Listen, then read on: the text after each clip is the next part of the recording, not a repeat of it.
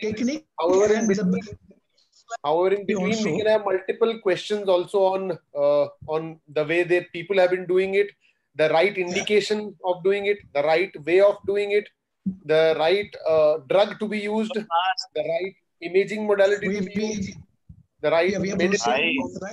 we are proceeding right from beginning. Yes. Hello. As to what we are going to use, how we are going to use, why we use it, when we don't use it, etc. Also, I found during my workshops that a lot of people don't have 3D clarity in anatomical aspects of injection. So I'm going to cover some part of that also. And of course, the actual technique, how exactly we process and proceed.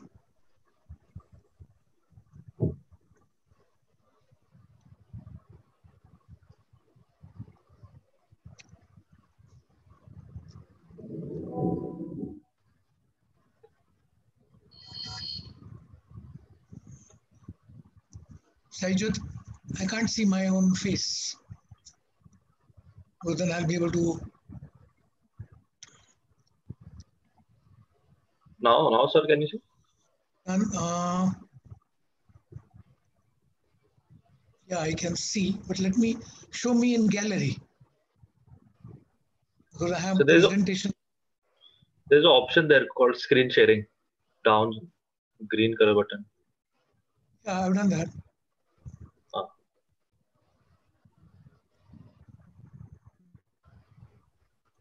So you will have to open.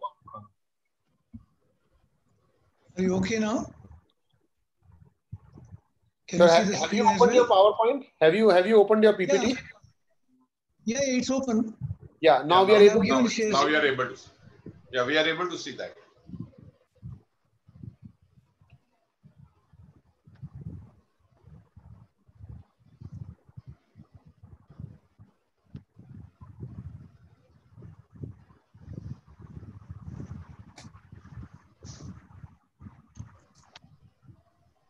How do I bring the people's videos on the top instead of on the side?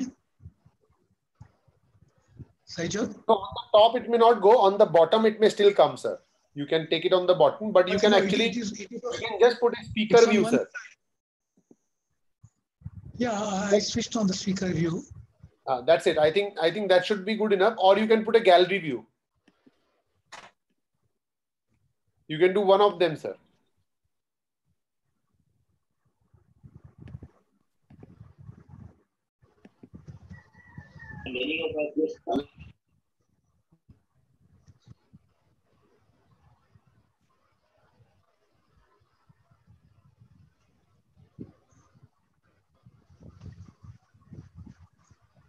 Now what is happening is this screen is covering part of my PPT screen. Press escape, sir. Press. We are able to see everything, the whole of your slide, sir. The whole of your slide is seen to everyone. Okay. But you can. As far as I'm concerned, it's covering, you people's videos are covering my slide. And Press I'm escape, sir. Here. Maybe you are on the full screen mode. Press escape. No, sir. This is Neeraj here. Sir, on the where you see all the speakers ना, ऊपर आपको एक minus का option मिलेगा एक. Once you press on that minus option ना, then all the speakers will go away. Wherever you are seeing all the speakers on your laptop, जहाँ पे सबके videos दिख रहे हैं आपको, वहाँ पे आप minus दबाएंगे. No, जो question पूछेंगे बात करेंगे, उनका वीडियो अगर मुझे मिल जाए, which I got yesterday. उनका सर अपने आप उसका अपने आप दिखेगा सर आपको. Automatically when they will talk, you will be able to see. अच्छा. So just keep it on one video. Like right now, you should be only able to see your video. That's it. I can't even see my video. So minus को फिर से दबाइए. उसके बाजू में there are 2-3 options. क्या मैं now I can see only myself. Yes. But I can't see my Yeah. So if I'm talking, maybe you'll be able to, I have put off my video, but if I'm talking, you'll be now see. Now, can you see me? I'm talking right now. Not yet. Sir, just press the speaker view को change करके gallery view कर दो आप. But gallery view करेंगे तो उनका screen जा रहा है ना? हाँ, but वो screen देखना भी चाह रहे हैं ना. Sir wants to see the face of person who's speaking. So So he's on full screen. Maybe if he should, you know, I should exit go full down to screen. Sir So दोनों नहीं आएगा, यहाँ तो आपका ढकेगा, यहाँ तो ये ऐसा होगा. हाँ, बिल्कुल. Your presentation will be covered by the speakers if you want to see their view. Because if I go smaller, still it goes off.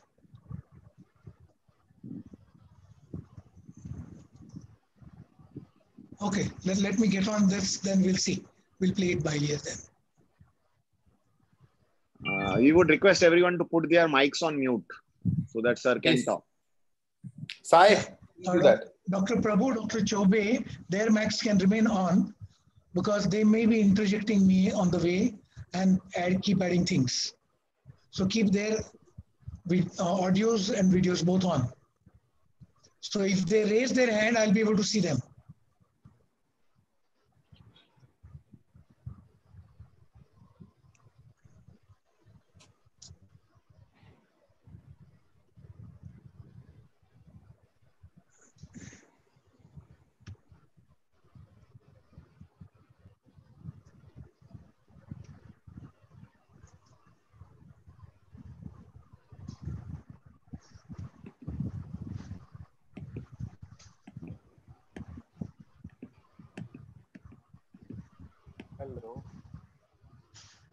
Hello.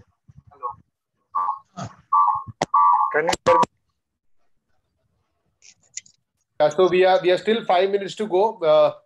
Let us start sharp at 5, like keeping into the time slots. We always start from 4:45 onwards, allowing people to join in till 5 o'clock. And we are still 5 minutes in the session to start, while the audio visual things can get set up. And even before we can set up, I think I would like to thank upon Dr. Ashok Sham, who has been helping to relay this webinar through various modes to social platforms. Thank you, Ashok, for doing it for Bombay Spine Society. We are really humbled and obliged with your efforts to do this. Neeraj is the backbone of the whole audiovisual thing. Neeraj Bijlani, please accept our gratitude for yourself. I mean, you've really been the backbone of all the audiovisual work that not only Bombay Spine Society or Bombay Orthopedic Society, but I'm sure many more orthopedic societies and non-orthopedic societies across the country have been taking advantage of your skills, the technical and the non-technical skills both. Really appreciate your efforts into this. And Dr. Sai Jot Raut, who holds the Zoom platform, he's the one who has started this webinar. Thank you, Sai, for holding this. Let me now introduce the panelists for the day. We are going to start in 5 minutes from now. We are going to have a big time session today. We have Dr. V T Ingalhalikar, who's the god of spinal injections, at least in this part of the world. And Dr. Bharat Chaube and Dr. Prabhu, I think for the longest period of time, I think more than his kids, Dr. Ingalhalikar's kids, PV Prabhu and Dr. Bharat Chaube have been with him, around him and helping him out and giving him a hand. So I think the only two people who can probably, if not replace, but supplement and give another name to the Ingalhalikar side, Dr. Prabhu and Dr. Bharat Chaube. Welcome, Dr. Chaube, Dr. Prabhu. We also have Dr. Pawar with us, who's a consultant at Reliance Ambani Hospital, Andheri. He also has humongous volumes and publications in spinal injection techniques. We have Dr. Priyank Patel joining us. We have Dr. Amit Sharma from Mumbai again. And then we have our nationwide panel of experts, Dr. Vasavada, Dr. Guru Raj from Delhi, Dr. Neeraj from Ahmedabad, Dr. Umesh Srikantam, and Dr. Ranjit Unnikrishnan also. Apart from this, few more members of Bombay Spine Society are there. The format of the presentation or the webinar is very same like it has been for last few days. We will start with an introduction, followed by a talk on technique and decision.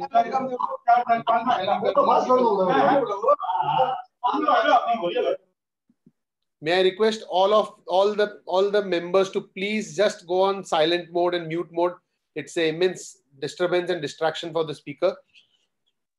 So we will have the talk. The overview of this talk is we are going to talk about different types of injections in lumbosacral spine, different indications of various indications, which injection technique to use in which condition, tips and tricks and of the technique of various injection modalities. We all know about lumbar injection techniques being facet injection, epidural, transforaminal, caudal, route injections versus, and then we all know various indications, failed back to radiculitis to low back pain. Dr. Ingalhalikar will highlight us about this. Our panelists will give him a hand on this. We are also going to talk about various drug combinations, the right drug combo, which works the most. We will be talking about this. We will talk about the problems and complications that can happen if something goes wrong, how to pick them up, how to preempt them, and what to do if something of that sort happens. Mind you, spinal injections are not a no complication treatment. They have their own set of problems. We are going to share some articles. Following which, we will have a summary statement by Dr. Ingalhalikar, and then following, we will have a question answer round by delegates. Our talk is supposed to last from 30 to 45 minutes. Delegates are supposed to be on mute mode till the talk is over. However, in between, if there is a burning question, they can put it on chat mode. Dr. Prabhu, Dr. Bharat Chaube, Dr. Abhijit will take up these questions on chat when he'll replying. If there is any specific question, we'll note that down. And if there is a question that is unanswered, we will note that down and we'll ask it during the question answer session. Relevant articles and recommended readings will be shared on this platform, and also on the WhatsApp will be forwarded across. We'll request all the guys to get connected to one of the faculty members through phone if you need any other supplement or any article or any journal reading support. The questions will be taken only from 5 to 7. We will not be entertaining any questions after 7 o'clock. However, the number and email ID of all the panelists, including Dr. V T Ingalhalika, will be shared on this platform, and you all can get in touch with them on their private and personal platform. We hope you will have a wonderful time here with the stalwarts of injection techniques, which is one of the most commonest thing which we all orthopedicians are going to be using more and more often. But believe me, every procedure has its own way out, and every procedure makes a sense only when done properly in a properly selected patient. Please don't become surgical terrorists, what Dr. Ingalhalikar often calls it, that just because you attended a webinar, you are not righteous to do this procedure in unindicated patients. And so do the right way, learn the right things, learn the right technique, and do it in right patients, choose them well. Dr. Ingalhalikar, over to you. May I request only the panelists to be on unmute mode and all the delegates to please put their videos off and be on mute, pose questions only on chat group. Dr. Ingalhalikar, welcome, sir. Welcome all the panelists. Thank you, Vishal. Right at the beginning, let me thank you all concerned for organizing this. In the recent APSS event that we had, there was a large response from the people for the injection workshops. And though we had covered almost everything, there's still new questions keep coming in from people's mind. And all these workshops are basically based on, they have a syllabus based on people's queries. So that's how the workshops kept on going. So let me begin with this. Okay. Now, people always ask us, when was this thing done in the first time? So 1901, epidural injection cocaine was being used earlier, and so many other things. 1934, Mr. Barr, he propounded the mechanical root deformation by the herniated disc. Again, further, that during that period, around that period, a lot of people were using cocaine or similar drugs in the spinal injections, but the epidural per se was not established by that time. 1950 was a turning point when a complex inflammatory cascade was described for apicular pain. Of all the people, amongst all the people, Kirkcaldy-Willis had a lot of work in this, and he said it is not necessarily the mechanical compression, but the inflammatory reaction, which is going to cause radicular pain. And therefore, that is where it was kind of a takeoff point from where the spinal epidural steroid injections became very, very popular. 1971, McNabb had started selective nerve root block, because by that time they had been able to acquire C-arms, very, very primitive C-arms. Till that time, it was not possible for people to go. I have been using these techniques since 1984. 84, I had been out on a study tour, and I spent time with various people, and almost all those people, like for example, in Cleveland, the people, Professor Mushin in Liverpool, Professor Raj in Cincinnati, all these people, they had just started injection setups, or were about to start. You may want to come little nearer to the mic so as to make your voice little more clear and louder. Okay. So that is where I developed real interest. Till that time, in Bombay, except anesthetist giving some spinal blocks, nothing particular was being done spinal injection. Definitely nothing was being done for injection. And once I got a hang of it, I realized that this is something good. Then, subsequently, I attended Kempin's workshop on transforaminal discectomy. This was way back in 1987. That is where I really truly understood the anatomical aspects of transforaminal approach. And then further on, we developed it on. Okay. The basic philosophy one has to realize that when treating back and neck pain per se, I'm not talking about listhesis as a structural deformation. I'm talking about the pain of the listhesis. So when treating a back and neck pain, one has to be a physician first and only sometimes a surgeon as and when required. You will also agree with me that all of us put together, we all treat more than 80% of cases of back and neck pain non-surgically. The point is, what do we all have in our armamentarium? And since we don't know exactly what we are doing, we give analgesics, anti-inflammatories, we give steroids, we give and so on and so forth. And very often, all these is directed, coaxed, or prompted by the various pharma companies which come out with newer drugs and tell us to do so and so. Therefore, I've used the word here that irrespective of how clever we are, irrespective of whatever knowledge we have, we still treat these many patients empirically.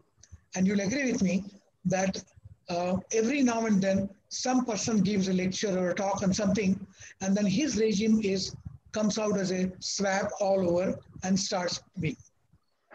So we were and are still treating a lot of these patients empirically. Chronic back neck pain treatment, all of you are aware, the outcome is often unsatisfactory.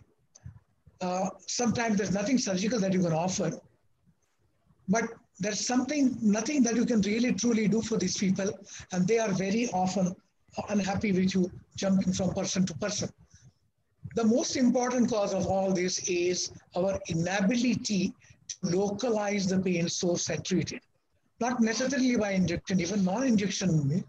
The pain source is only speculated pain source and not a confirmed one. So we fail to recognize the pain source.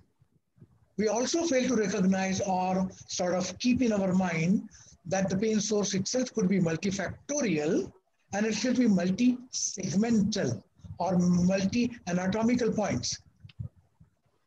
So you have the most common thing is discogenic pain, next common is facetogenic pain, and next is a radicular pain.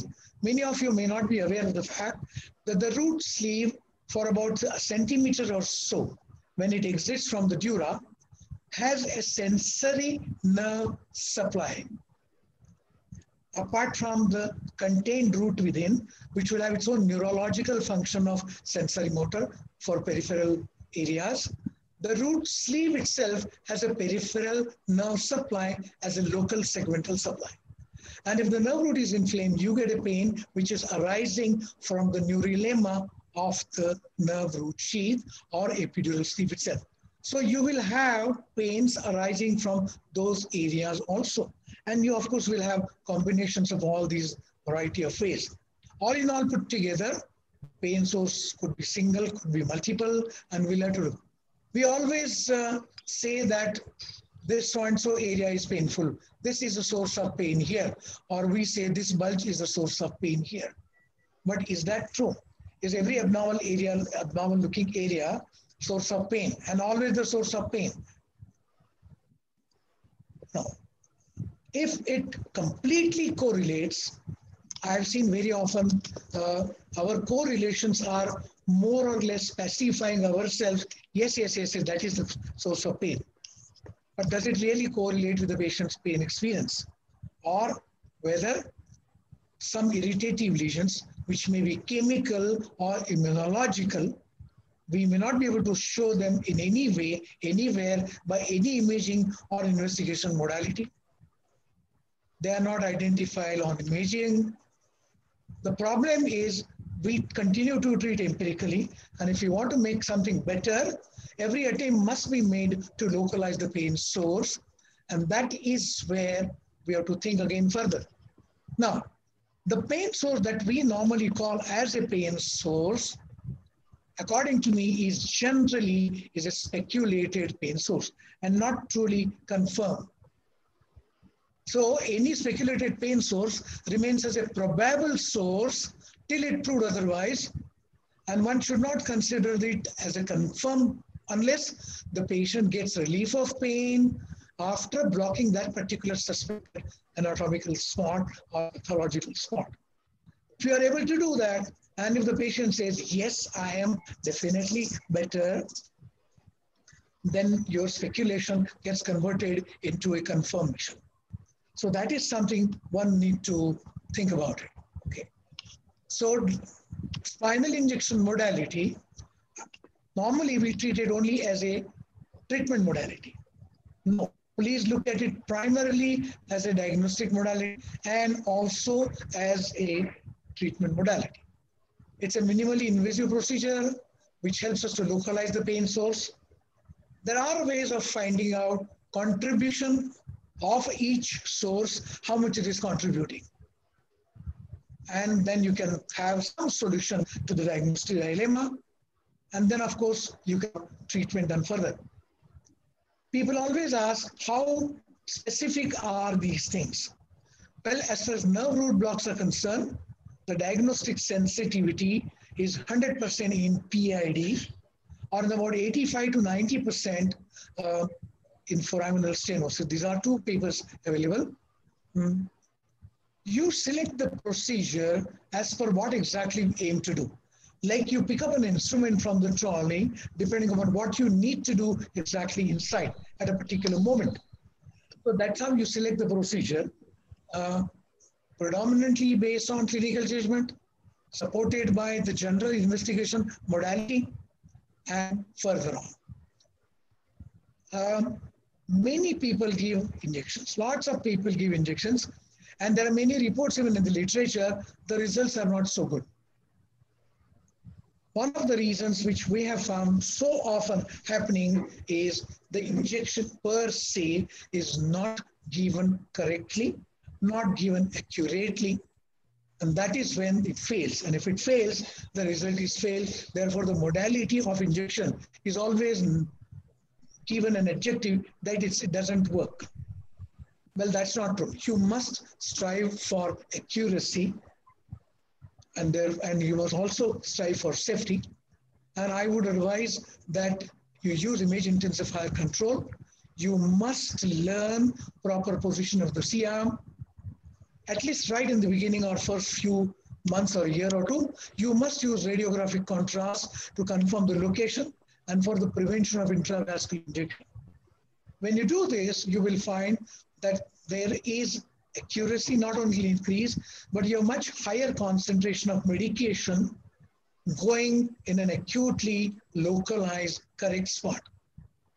Dr. Ingalhalikar, can I come here? Yeah, sure. So there are articles. Now there are these 2 points that you have just mentioned of importance. I think for the sake of all delegates, use of image intensifier control, proper positioning, and use of contrast. All 3 things have been debated in literature, and I am sure there are plenty of guys who do it, number one, in different position. There are plenty of guys who do caudal injections or epidural injections without image intensifier, and I am sure plenty of among us here use these injections without contrast. Can you please talk about the right position that you use? Why you use? Coming to it. I have slides on that, Vishal. Yes. I'm coming to that. Okay. I'll share some articles on this meanwhile while you're coming on the...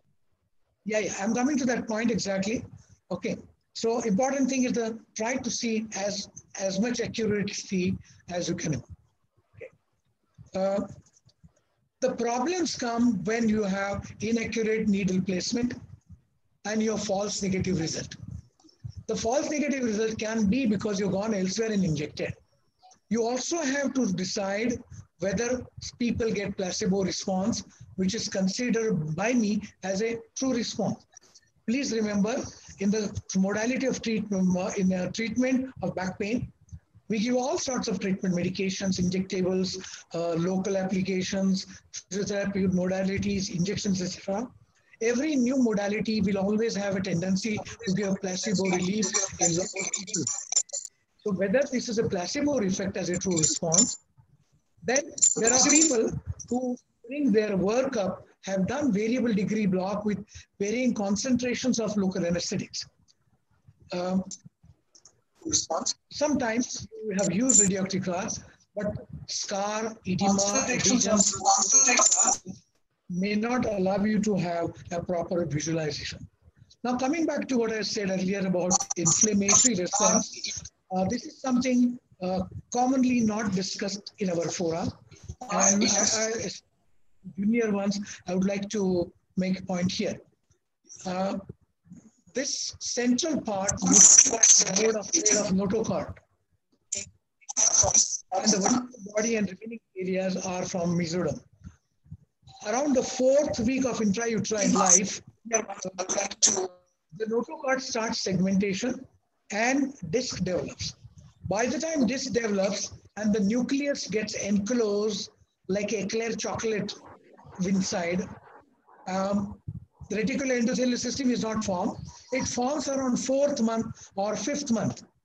In the 5th month, when the reticular endothelial system starts, this particular protein, it does not get introduced to it. So whenever it gets chance to come across it, like say after first rupture of a disc or herniation, leakage of those proteins, body develops immune response to it.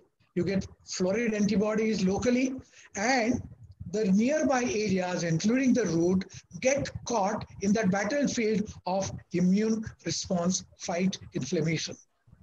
So sometimes a disc will herniate, give a bump, give a punch to the root and retreat, or may not be acutely physically compressing, but patient still has radicular irritation going on because the nerve root is inflamed.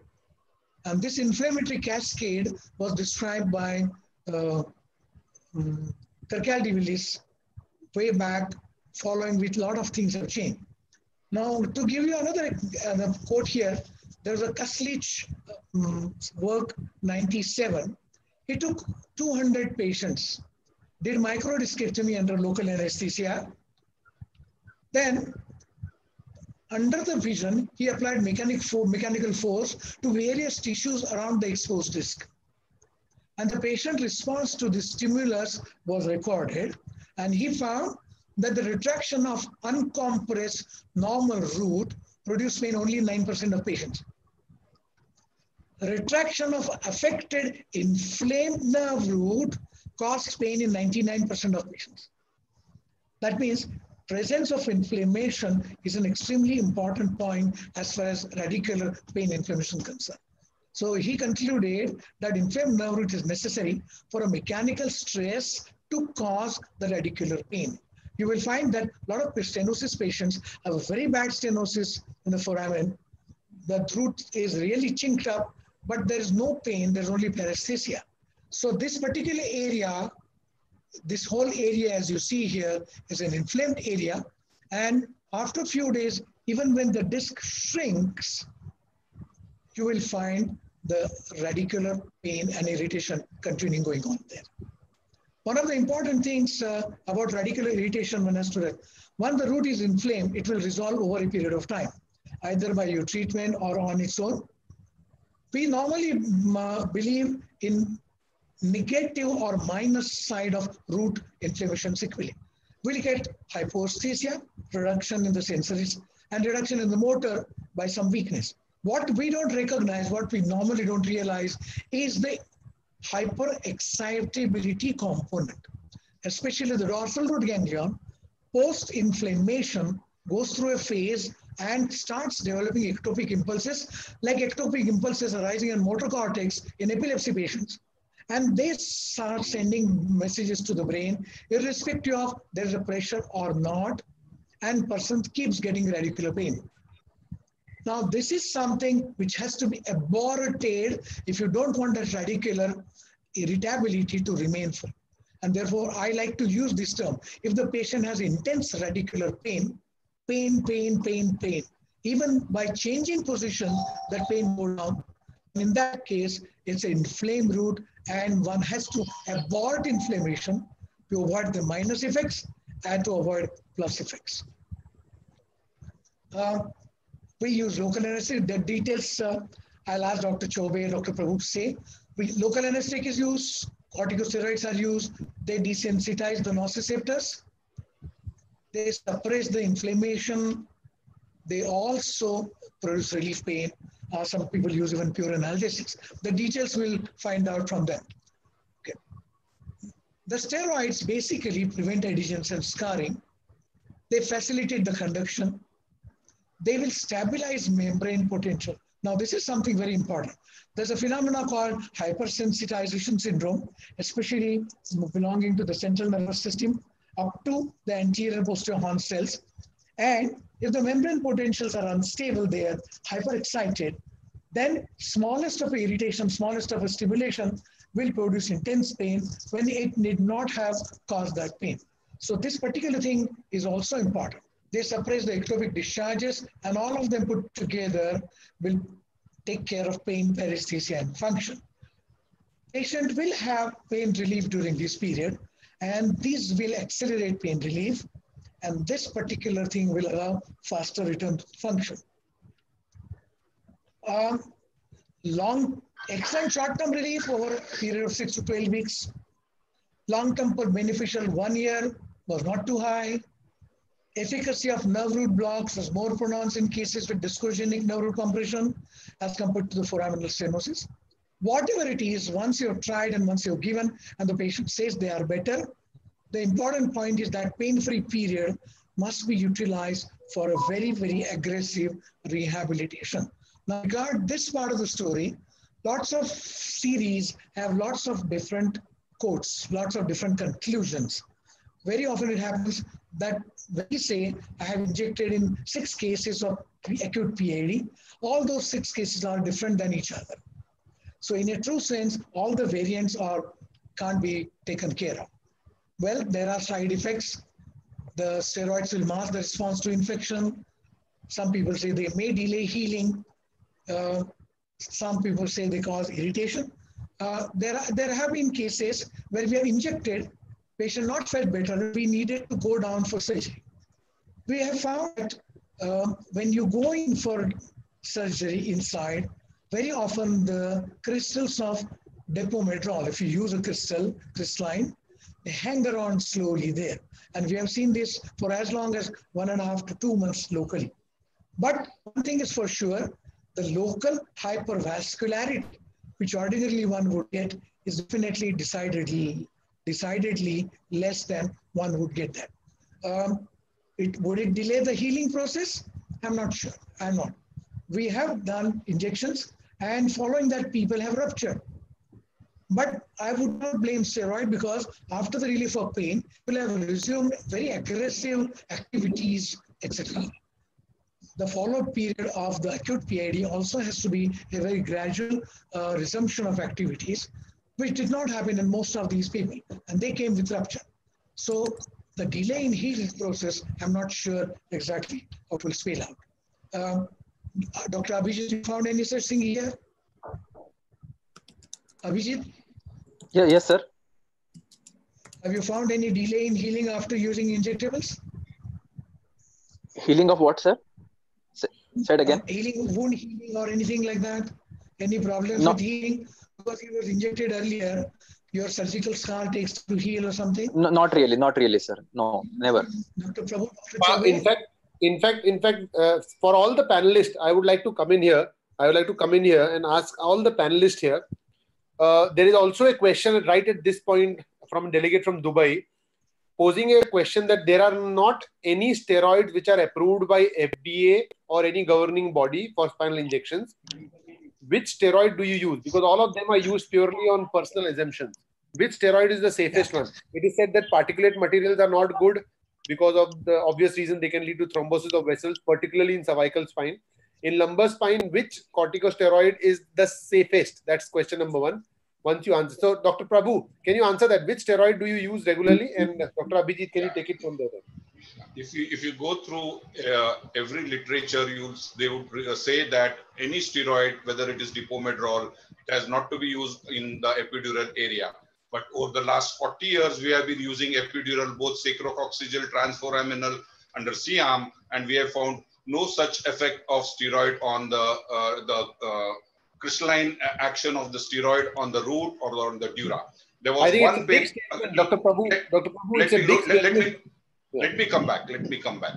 There were papers in the past by Paul Lynn who showed that after open discectomy, open decompression, he used to keep gel foam soaked in dipomedrol over the inflamed nerve root to prevent postoperative adhesions. This is a paper way back by a neurosurgeon, Paul Lynn, way back in 60s and 70s. And after surgery, he used to keep gel foam soaked dipomedrol over the cord, over the nerves to prevent adhesions. So from that, I think you have to take a bold step and go ahead and use this steroid. We usually use dipomedrol.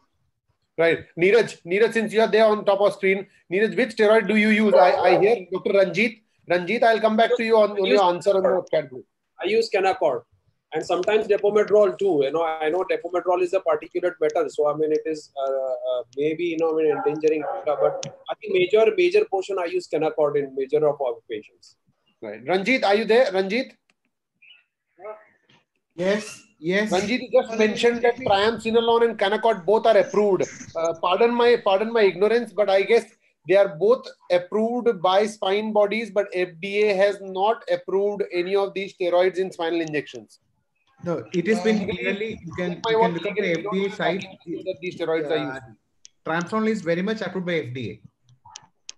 You can just Google it. I just saw the Google document. It's Google. Vishal. Epidural space. Yes, Vishal. Yeah. Go ahead, Gururaj. Yeah, sir. Actually, we had a case where we actually long back we injected a dipomedrol and had basically a paraplegia. In epidural steroid, and because of that, we had a huge literature search. And as Ranjit is mentioning, triamcinolone and Canaccord are the two steroids which are found to be safe.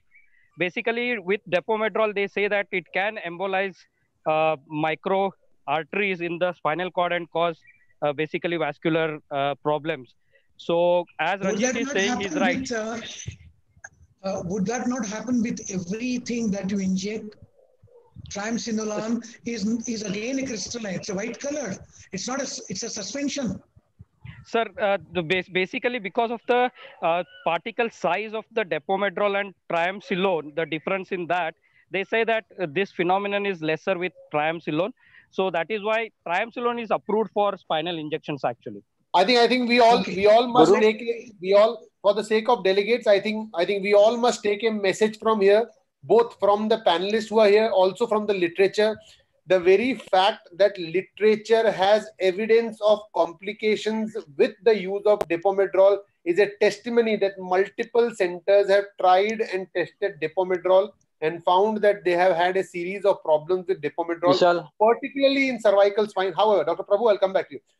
Particularly in cervical spine, there are no such studies to mention any problems in lumbar spine related to dipomedrol. And our panelists here have been using it for last 40 years and they swear by it. However, from FDA point of view, triamcinolone and Canaccord are approved and Cochrane database also mentions their use. However, approval, I will have to really check back before the end of this talk. We'll come back. Now, let me just put my second question to Dr. Ingalhalika. Dr. Ingalhalika, you just mentioned about delayed wound healing after these injections. My question is, yeah, which doesn't happen. My question is, say, for example, if a root block doesn't work, for example, a patient with large PIVD with radiculopathy, you give a transforaminal root block and the patient's symptoms don't get better, do you keep a duration? Do you keep a duration before you jump into surgery, like 3 weeks, 3 months, 6 months, before you really ask for a surgery for the same worry? Don't operate. Injection is given lately, the chances of having infection or wound healing are going to happen. No, we generally don't operate before 6 weeks because we have got to allow the depomedrol to work for a while. It doesn't work overnight. In a couple of cases with a very, very bad acute situation, we have given solumedrol locally in the epidural space. That also has helped, but that disappears just in no time from there. If you want the action to be given there, then you as well give it intravenous and look at them. Okay. Right. Dr. Bharat Dubey, you are there. Dr. Bharat Chaube, you are there. Yes, Neeraj. While Dr. Bharat comes, we'll want to have Vishal. your word. Yeah. Okay. You know, I would have a paper with me now, but very recently I read one of the paper where they have studied the rate of infection in a patients where a prior epidural block has been given and posted for microdiscectomy. So they found that any surgery done within 3 weeks of that injection, the infection rates were doubled. This is an American paper, randomized RCT trial. I tried to search the paper, but couldn't get it. So, I mean, they recommend that after first block, if you want to operate, generally you should operate after 3 weeks, not before that. I think message is clear, and for the delegate, like what Dr. Ingalhalikar said, you have to give at least 3 to 6 weeks for the block to work. This question of when does it start action, it can start action from either day 1 till 6 weeks, and so you should wait at least for 6 weeks. Taking the Neeraj's point forward, I have shared an article about does the timing of preoperative block makes a difference to infection rate. Yes, there is an article and which mentions that any surgery done before 3 months after the injection has a higher chance of developing infection if a fusion is done. However, there is no such thing about discectomy being done. However, wherever there is a fusion done after a root block injection which has not worked, the chances of having infection are twice compared to when it is done after 3 months. Dr. Bharat, your quick word on that, and then we'll allow Dr. VTI to take it over from there and proceed in the talk. Dr. Bharat, can you hear us? Dr. Bharat Chaube? Vishal, I have one question for Dr. Ingalhalikar. Yes. Go ahead. Yeah. Dr. Bharat, you have to unmute. I have one Dr. question Bharat, to you, you sir. have to unmute your speaker while we take up this question. Yeah, go ahead. Proceed, sir. Sir, with regards to cervical spine injections, do you think that dexamethasone is safer as compared to depomedrol because it is not a crystal? No, I'll tell you. We use cervical facet, not intra-articular, extra-articular. And we very rarely go lateral to the facet to inject posterior ramus. But there also we have used depomedrol. I'm coming to the concentration that we use. You probably will understand why it doesn't work, doesn't give that much trouble. Maybe in a higher concentration, it would certainly give. It would probably give even faster relief. Maybe within 2 days, patient will feel better. But that's not the point. Point is to see that you have adequate medication, but at the same time, no excessive medication. I would like to quote one study here. One particular findings here found over many things. Manchikanti and those people have done this. They have injected these nerves by various concentrations of local anesthetic. And they have found that 0.5% solution will block only sympathetic fibers and nothing else. 1% fibers will block sensory nerves, and 2% will block all of them, including motor. So when you have a ready mix, whatever you mix, and when you try to use it inside, if your concentration is very high, patient may develop motor deficit post-injection immediately. And that's a great cause of worry, concern, anxiety, fight with doctors, etc. So you got to see that overall, you are using something, the mixture eventually should not become more than 1% of the total solution that you have installed there. I'll take this opportunity to also bring out the controversy even more through a randomized controlled trial in one of the centers, which is very, very huge center, and they have compared the presence of, it's a randomized double-blinded placebo-controlled trial which compares the use of lignocaine alone versus lignocaine with steroids. And unfortunately, they have come up with a word that the use of steroids do not add to any clinical improvement over lignocaine alone. And lignocaine recommended is less than 1% in all these cases. And this article, I am sure everybody would want to read upon. So, Dr. Ingalhalikar, we'll go back to you and your talk. We are on the diagnostic blocks. We will come up with further questions as the situation arises. We are again with you on your presentation. Fine. All right. Okay. So, for a therapeutic block, various people we use various mixtures. I prefer this combination. Dr. Chaube, Dr. Prabhu have far more experience of injecting than I have, and their words should be more. You can use methylprednisolone, 80 milligram in 2 ml. That's the concentration. You use whatever you want. In acute severe pain, we also use tramadol. Some people we have used 2% xylocaine and 0.5% bupivacaine, which is used by anesthetists. And the volume will be as per the needed, whether we need to inject 2, 3, 4 facets, whether we inject to only one transforaminal, we need to go to multiple levels, or whether we are going transcaudal epidural. Depending on the situation, you will have to make your combinations. But combination is your own choice, and this is something which I use. Dr. Bharat, can you tell us what the combination you love to use? Dr. Bharat Chaube? Dr. Prabhu, can you tell us? Dr. Bharat, you'll have to unmute your talk and then come online. Bharat, press space bar on your laptop. Dr. Prabhu, can you tell us? Dr. Prabhu? Yeah, this is the right combination, but I would put one point here is try to use a local anesthetic agent which doesn't have a preservative. And if you go through those bottles, you will see that only 0.5% and 0.25% bupivacaine, they don't have any preservative, but 2% xylocaine does have. So we would prefer lesser amount of xylocaine, 2%, and greater amount of 0.2, 0.5. Ultimately, the whole mixture has a local anesthetic strength equivalent to 1%. So I would prefer 0.5 because of the absence of preservative in that local anesthetic agent. Yeah. In fact, most of the complications are related to the preservative that is present in the local anesthetic.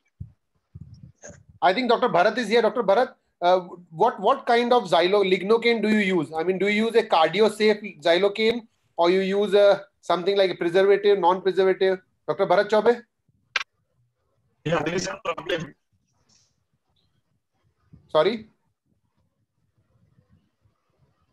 Abhijit, you just mentioned Xylocard. Yes. Abhijit? Yes, sir. Why? Any specific reason for that? Yeah, because I feel that lignocaine, plain lignocaine can cause allergic reactions. So I'm always worried about that. So I feel that Xylocard is safe. Hello? Okay, let's proceed in the meanwhile. Yes, Dr. Ingalhalikar, please proceed. Now, once you have understood this particular point, that we are using this for taking care of inflammation. Yeah, there is some problem. You can some problem in this particular philosophy formulating. Yeah, can I? Yes. Then you can formulate your indications. One of the local pain with referred pain or radicular pain, trigger spots, and one of the accepted indication is absence of a progressive neurological deficit. If somebody is rapidly deteriorating, don't inject. You will need something more than that. If you find that yesterday's PID patient yesterday and today has deteriorated, that's not the point where you should go and inject unless he's unfit for surgery. So, or a caudacoina patient, don't try to use this, don't try to buy more of this, don't do it. We can use it for trigger spots, which are secondary to these happenings. Contraindications are common for any injectables: uncontrolled diabetic, infection, systemic local sensitivity, bleeding disorders, anticoagulants. We generally stop anticoagulants as per the guidance. Aspirin may not be stopped, but we prefer to stop it for 24 hours at least. And those people who are on higher anticoagulants, we stop them for a week or 10 days and then take them off. We had in the past two or three cases where there is intense epidural hematoma post-injection. Apart from puncturing the vessel did not stop bleeding because the patients had not stopped their anticoagulants. And nowadays we find lots of people are anticoagulants, and one has to be very, very careful about these things. Like we said, okay. Now, technical complications could be dural puncture, sometimes bloody tap. If you have bloody tap, wait, don't leave it there. Nerve root injury, I have seen it happening twice. People have gone transforaminal and injected directly within the structure of the nerve root, within the neural sheath. And when the nerve expands due to tension of fluid within, then patient has a bad pain, bad trouble, and even neurodeficit. One of the patients developed immediate foot drop and immediate intense pain. The foot drop was recovered over a period of 4 or 5 months, but the intense pain not only continued next day, it continued for nearly 6 weeks. Severe neuralgic pain, irrespective of doing anything, irrespective of doing anything, everything. And then slowly for a year or year and a half, it sort of kept on going. This would have happened irrespective of whether the drug had fertility or not. I think expansion of the interstitial space within neural fibers is the cause of ischemic trouble. So one has to be careful about it. And of course, dural puncture related, those things will be always looked into. One has to take care not going intradural. There are two places where you can go intradural. One is when you're going translaminar epidural. There are very, very high chance that you will get into that area. The second is if you are too anterior or if you are too deep while going transforaminal. Transforaminal, once you touch the bone, we'll come to that discussion further. You have to just got to move about 2 millimeters, not 5, 6, 8 millimeters. Then you will puncture the dura. And injecting the drug inside the dura is inviting trouble. So you have to be very careful about it. So Dr. Ingalhalikar, I think Dr. Prabhu has a point here to make. Dr. Prabhu, please come in. Sure, yeah, sure. Vishal, as you said, Vishal, as you said in the beginning, every procedure has its own basket of complications. And I would like to bring in a very important point of caution here is that this procedure, whether it is therapeutic or diagnostic, please do it in the operation theater with all due aseptic precautions. We have heard from the patients that this has been given in casualty side room, ward side room, OPD side room. Please do it under strict aseptic precaution as if you are about to operate a disc. Please. I think this is the most valid point that we all delegates from here should take home. Please do not consider a root block injection a daycare or a faltu procedure. It is not a faltu procedure. It has its due course. Please give respect to this procedure. This procedure has to be done under 1, strict aseptic precautions, 2, in operation theater, 3, it is known to create problems as simple as mild infection, problems as big as bleeding, problems as big as it has been discussed in the chat group also. A motor palsy is known to happen in some cases when your dose is high, when a patient is sensitive, when your injection inadvertently goes into the dura. It can get converted into a high spinal. It can lead to a motor blockade. Transient blindness has been reported. Infections have been reported. Intravascular leaks have been reported. Cardiac events have been reported. And these patients have to be informed about this. Though the incidence of all these complications is as small as 1 to 3%, however, sometimes these can be disastrous and it may actually require a OT setup. Also, please inform all your patients that there is a risk of infection. There is a risk of all these problems that can happen. It is though minuscule, but it is there. And one thing that can really happen more often than what we think is a motor weakness post-operatively, though it is very, very transient and patient will have complete recovery of motor power within 4 to 6 hours. However, it is absolutely important to inform your patients. And like Dr. Neeraj mentioned, I think that you should counsel them that you may actually require to hospitalize them for a day or so. And that is why OPD procedures surely should not be done. Dr. Neeraj, would you like to comment on that? Neeraj, your voice, yeah. Yeah. So I think, we have few patients where actually, inadvertently the needle even went for a spinal while giving from transforaminal. So we injected initially dye, and after dye was proper, but somehow, maybe needle movement, it went into a dura, and we gave a spinal anesthesia, and patient almost had a total motor block, and we had to admit that patient. Patient started getting recovery only after 6-7 hours. So, if you have not explained this admission and everything, that may be a scary situation. So always be prepared for such events. And like rare, but it's very important to explain. Yes, thank you. Thank you, Neeraj, for bringing it out. I think a small tip that Dr. Priyank Patel, Dr. Priyank, I saw you joining us. Dr. Priyank, you were mentioning about a tip to prevent such problems and to mitigate the effect of this. What is this short-acting xylocaine? Can you please mention about it? Dr. Priyank Patel, are you there with us? Yeah. Can you hear me? Yes, we can. Can you please highlight about this short-acting xylocaine? What is that thing? We heard from Abhijit about Xylocard because it is cardiac protective. We would like to know about this short-acting so that if a patient develops motor event, he recovers from it fast. Please elaborate. Correct. So I personally have had this experience where initially with bupivacaine, which is a longer acting local anesthetic, the patient has had a total motor block which stayed on for around 4 to 5 hours. How much ever we counsel the patient, the problem is that if after a block, a patient wakes up with a foot drop, that really plays very bad with the psyche of the patient. So these patients need to be adequately counseled that if there is a total motor block, don't be scared because it is going to go away. And in order to avoid this, I always use lignocaine 2% without adrenaline so that it's a shorter acting anesthetic. Even if you get a total motor block, it goes away within half an hour, 45 minutes, which is what is the ideal counseling to the patient that they need to be in the hospital for that long. Right. I think I'd like to come back to Dr. Ingalhalika. Dr. Ingalhalika, can you please tell us what size of needle do you use? And also, how do you ensure that on one hand, you just mentioned about tips. Sir, we have a specific question here. What needle do you use and how do you ensure that there is no intravascular leak?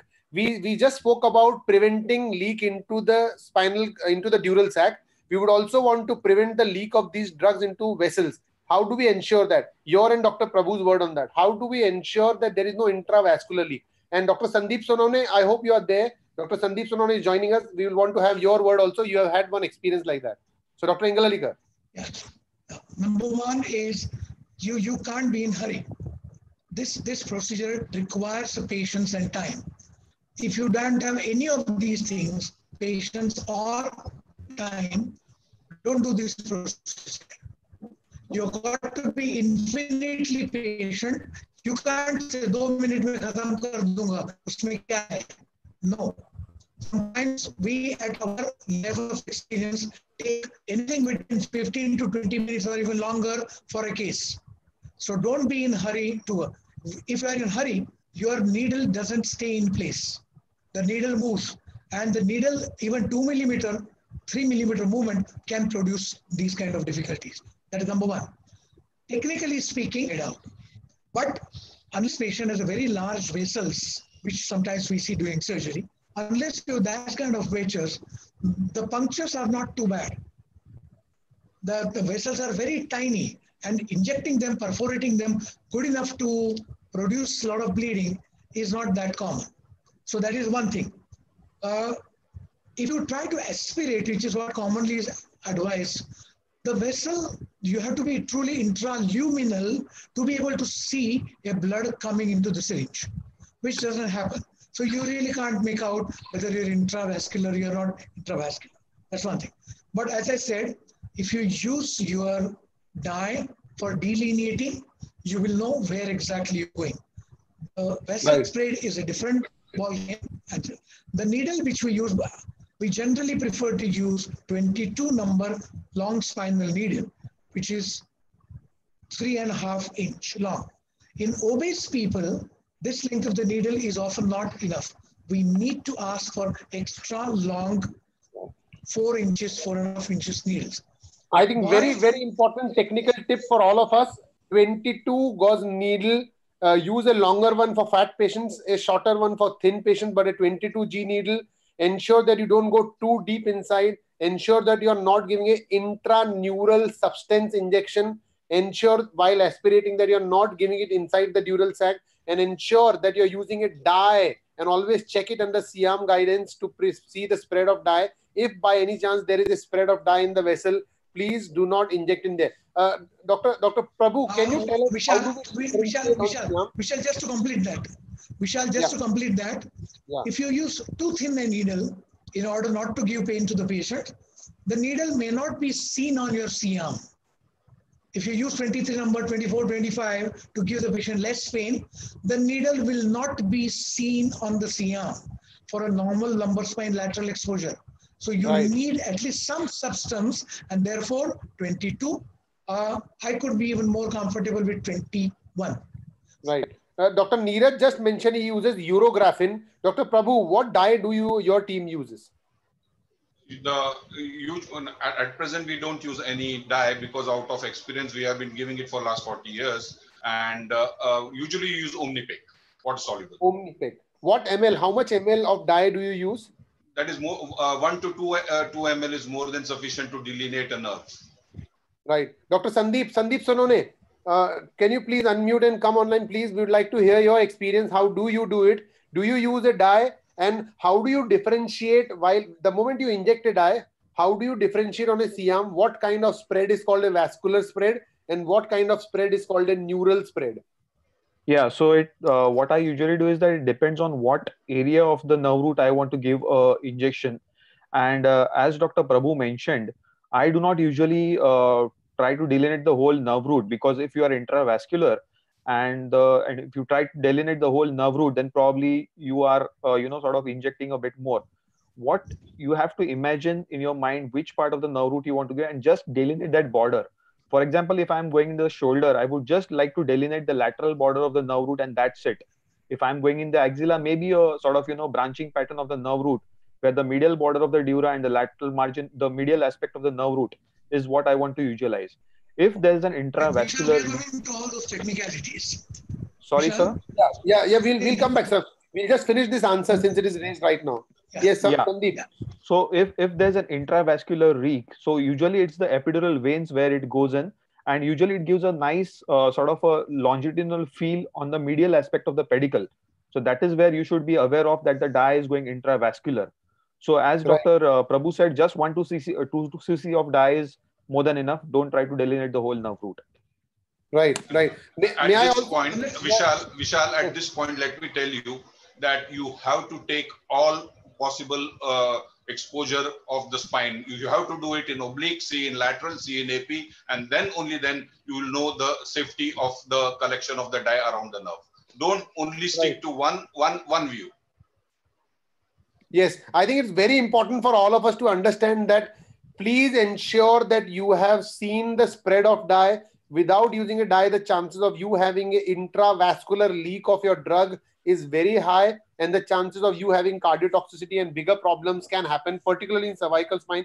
In lumbar spine also, drugs can easily leak intravascular. A lignocaine going into a vein or an artery is a disaster that can happen, and that's why please ensure that your dye, your drugs are not going neither in the dural sac and should not surely be going into any vessel, and this has to be done under Siam. Rely upon a thin needle, rely upon a small amount of dye. Omnipec or urographin are both safe. Use a smaller volume, use a thick needle, localize it in the AP and lateral both, and only when you have seen a specific pattern of dye distribution, only then you should give an injection. Before we go to Dr. Ingalhalikar, may I have Dr. Brodzinski? Dr. Brodzinski from Dubai, he is a pioneer in injection techniques and conservative treatment. Dr. Brodzinski, can you come online? You were mentioning about some nerve stimulation before you inject your drug. Dr. Brodzinski, are you there with us? Dr. Biggie Brodzinski? I think we don't have him here online with us right now, but we'll catch him on. He has an opinion about stimulating the nerve before giving the medicine, and we'll ask about his opinion on that. Dr. Ingalhalika, we are back to you for the radiation exposure part. How and what to see while placement of needle, and how to ensure what kind of spread, etc.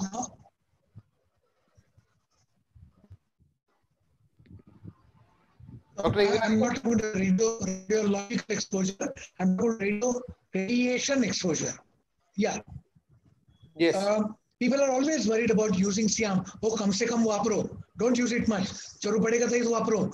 Idhar tak gaya na, abhi de do, chalo. No. So that fear is not as bad as we all imagine. The average fluoroscopy time per procedure, there are various papers. This is just one paper. Average fluoroscopy time per is 12.55 seconds. That means 13 seconds cumulative foot pedal pressure time. The average cumulative exposure per procedure, the ring badge which we commonly use to wear is 410 millirem. The glasses badge 247, outside apron 398, and inside apron is 15 millirem. See the difference outside the apron and inside the apron. So therefore, don't ever do this procedure without a thing. The average procedure exposure during these procedures was sometimes even below the level of detectability. So the international guidelines have come thereafter that radiation to spinal interventionals was well within safety limits when proper techniques were followed, and instead of using a continuous exposure, use intermittent exposure during procedure. Every 2 seconds, 3 seconds, 4 seconds gap. As you advance the needle, keep looking at it rather than in a continuous flow. They also recommended that your body after any exposure recuperates immediately, starts recuperating immediately, whatever the effect of radiation. And they have advised that instead of doing these procedures daily, try to do them less frequently. And we follow that to an extent that Dr. Chaube, Dr. Prabhu very often inject these patients on alternate day. And we try to see that we don't do it more than about 3 times a week so that our bodies have enough chance to take care of the thing. Pulse mode, as we said, is much, much better. The image quality in a low dose is adequate.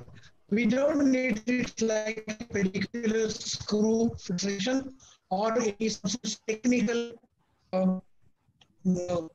procedure inside. We need to go to the needle. As soon as you reach the needle, then you can reduce the exposure dose. You can reduce the KV and proceed further. Because then also you will get enough of information as to what you're doing. So these are 2 things which can be followed. Now this is a general thing. Okay. Now, one more thing which we commonly do is we keep our hands off the beam using long-handled instruments. We use the swab holder in our hand as a handle with a ring. The ring, because the localization can be better, and use long needle holder to hold that spinal needle. We shoot a pilot image, and after that we use auto exposure. And after we have done that, we reduce the exposure, get on with the work. If at all you find the image is not good, don't increase the KV. Try to make changes in the monitor. The brightness contrast, you can adjust all the new monitors. DG, you can enhance the image there and keep the exposure lesser than what your auto exposure will show. So this is something important. Use pulse intermittent exposures. We shall ask how to use CM properly. And if you don't know how to use your CM, your accuracy suffers. Not only that, you'll end up taking longer time and you often give ineffective, inaccurate delivery of the medication. Basically, people always ask in workshops, what image intensifier should I have? I think, yeah, I think Dr. VTI's network has gone. So maybe we can have some questions here. We already have multiple questions happening around. Dr. Prabhu, the first and foremost question that is coming across, and also may I have Dr. Neeraj also on this question, is how laterally do you start from midline to get your injection placed in the right place? And what is that one landmark on the C-arm that you check for? That is what Dr. Ingalhalikar would have come in the subsequent I think he'll join us in a small while. Dr. Sai is helping to get him back. Meanwhile, we'll have some questions. Yeah, you saw that finger grip of the artery forceps or a needle holder, that is to be placed at the spot where you have the target organ. If you have the facet, keep the C-arm in the oblique view, keep your finger grip of the artery forceps on the facet, and facet is the most easiest because you don't come across any nerve roots being in your pathway. But when you go for the foraminal disc, you have your exiting nerve root coming out there, and hence you have two safe triangles there demarcated by the exiting nerve root, which becomes what we call as a hypotenuse of that safe triangle. Above the nerve root, we usually go in for your root block, and below the nerve root, which is called as the Cambin's triangle, that we go if you have to inject around the disc. That is a disc where you have the bulge. Right. I think Neeraj, this Cambin's triangle is usually used by the endoscopist to enter the disc. Vishal, I have a question. Vishal, yes, Amit, can I talk, Vishal? So, the question is that, so how do we decide whether we are injecting in the Cambin's triangle or whether we are going to delineate the root and injecting over there? Dr. Neeraj. Yes, Vishal. Will you take that question, please? Well, I guess, Amit, what I feel is there are two things. One, what is the purpose of your injection? If you are trying to give a foraminal epidural, then yes, you would want to be slightly more into Cambin's triangle. But if you want to give a root block, you really don't need to be exactly in a Cambin's triangle. You can be even slightly lateral to it, and you can inject at the root block at the exiting root level. And my landmark most likely is, as we do in a transforaminal endoscopy, that, in AP view, I don't, major, I don't see oblique views in most of my blocks. I mostly rely on our AP and standard lateral views. So in AP view, my trajectory would be, when my needle is at lateral of the pedicle, and in AP view and lateral, just just above the disc space. So it is a classical trajectory for needle insertion for our transforaminal endoscopy technique. And that probably is more or less, we are sure that it is into Cambin's triangle. So my preference is Cambin's triangle for the simple reason that it will take care of both the exiting as well as traversing nerve root. Yes, I agree. So that's what, can I add a point? What is the purpose of your injection? If you want to give it epidural or you want to do a diagnostic or a therapeutic root block, that basically, that's where, I think Priyank has a model already in hand. He's the man with the arms. Yes. Can I get in there? Yeah. So Amit, the point that you asked. Amit, I'll get back to you. Priyank, please, you have a point to show. Basically, we want to know how to place the injection and at what place. The needle. Dr. Prabhu, can you call upon Dr. Ingalhalikar and help him to set up his again, please? Yeah. Yes, Priyank, please do that. Technically, one broad guideline that we can use is when we are looking at the patient is lying supine, and when we take a X-ray, the thing that is very easily visualized is your spinous process and your transverse process. So let's say if your needle placement on the skin is beyond your transverse process, you will get an easy trajectory so that when you go deeper inside, your needle will directly go into the foraminal area. Let's say if you try to go a little medially, you'll have to struggle a lot to try and get into the foramen. So as a marker broadly, if your entry is beyond the transverse process, you will have a very easy trajectory to go into the foramen. Right. I think the message here is very clear that. Can I get in there? Amit, please. No, Abhijit. This is Abhijit. Abhijit, please tell me. Yeah. So as orthopedic surgeons, we are all used to AP and lateral views.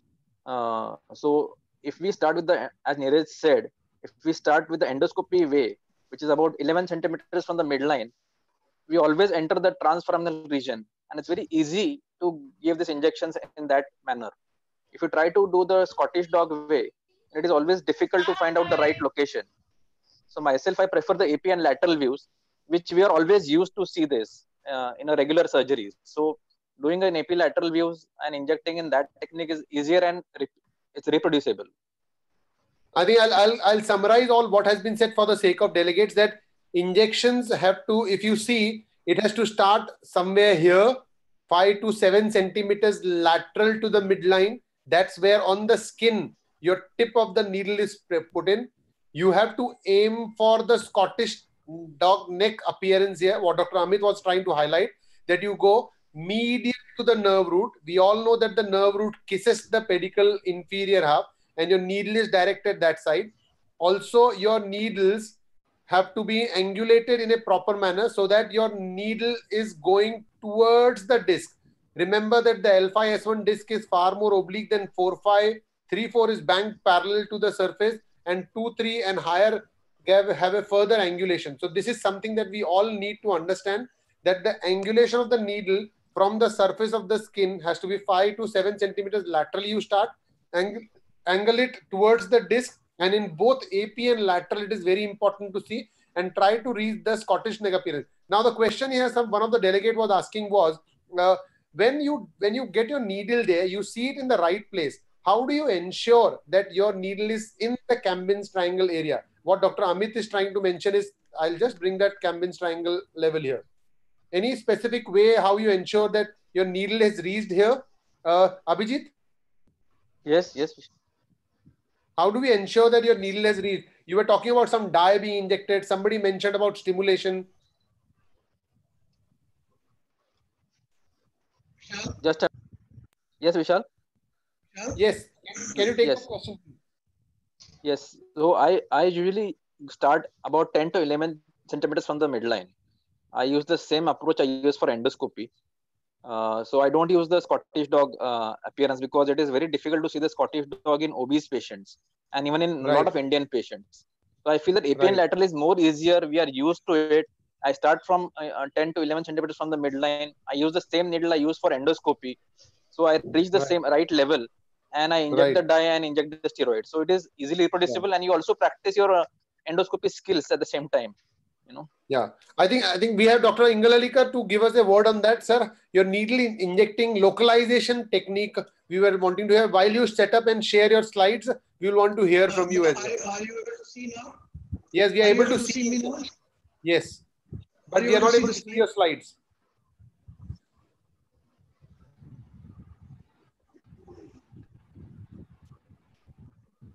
Dr. Ingalhalikar, can you hear us? So, Dr. Prabhu, yeah, your technique, while Dr. Ingalhalikar is sharing his slides, can you tell us about your technique of needle localization technique, basically? Yeah, as you said, when we keep our Siam in oblique view only, and then once you have reached the Cambin's triangle or superior to the nerve root under the pedicle, then we go for a lateral and confirmation in lateral and AP, and ultimately it turns out to be about 8 to 10 centimeters lateral to the midline. That's right. That's right. I think, yeah, that's very important. One another question is for S1 nerve root, for L5 S1 level, where there is a iliac crest on one side, the transverse process other side, and the lateral border of L5 on the other side. Then in narrow triangle, how do we navigate our needle? Dr. Ingalhalikar, you are there. Can you answer that? Yeah. See, you can inject S1 root by going in the S1 foramina from posterior inferior side. You make the patient lie prone as if you're going caudal epidural, but instead of going in the sacral hiatus, you go obliquely. Actually, I have slides further on, but they are little I think we'll go with the slides, sir. We will all go in mute mode and we'll go with the slides. Can you? Yes, we can go with the slides.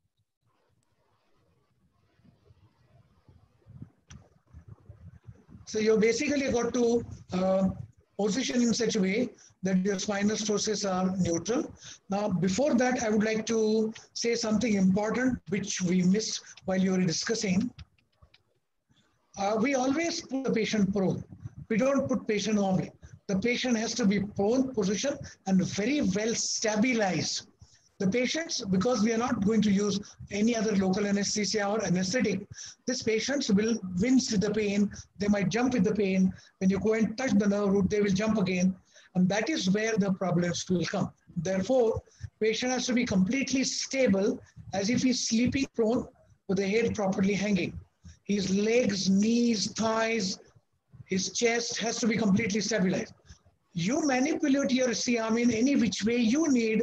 You learn to deliver the needle going end on axially, but don't keep the patient in any other position. Neither oblique, neither lateral, nothing. So, as I said earlier, the point is the needle has to travel axially into the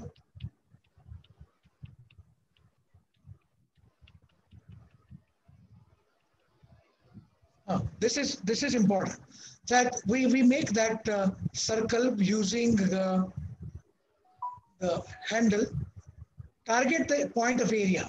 See, it's easy to say both 4 fingers lateral, 3.5 inches lateral, 4 inches, 4 to 5 lateral, then go 20 degree oblique. On the table, we find very often this doesn't work. Like in lumbar spine screw, all of us don't really go for 10 degree, 15 degree, 20 degree, 30 degree. We go as per that particular patient for all said and done. Therefore, if we have this particular thing, that you let the needle travel coaxial end on to the bony point that you have selected, and then navigate the tip, and then we confirm. I'll tell you what I mean by that. Once we have positioned the patient, we have, I'll show you exactly what I mean by that. End on.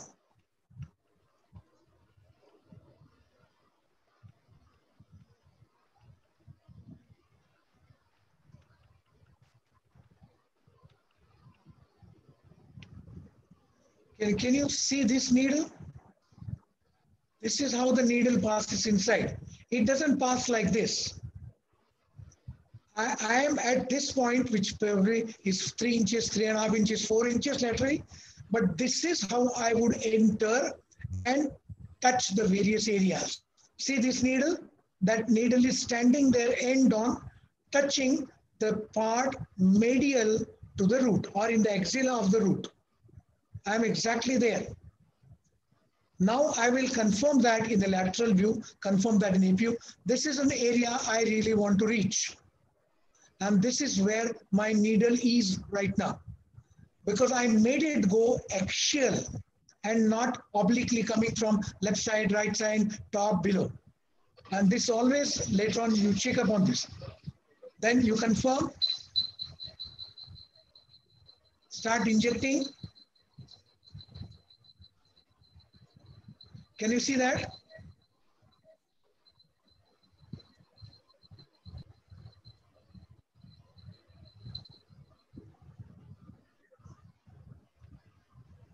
See this further again.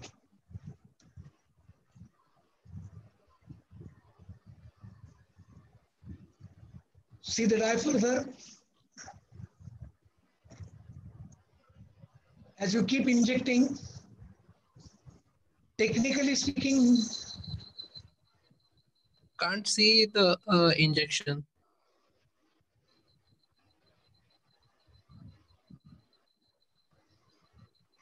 There is a lag. There is a lag. What Dr. Ingalhalikar is talking, and then there is a slide. Yes. There is a lag.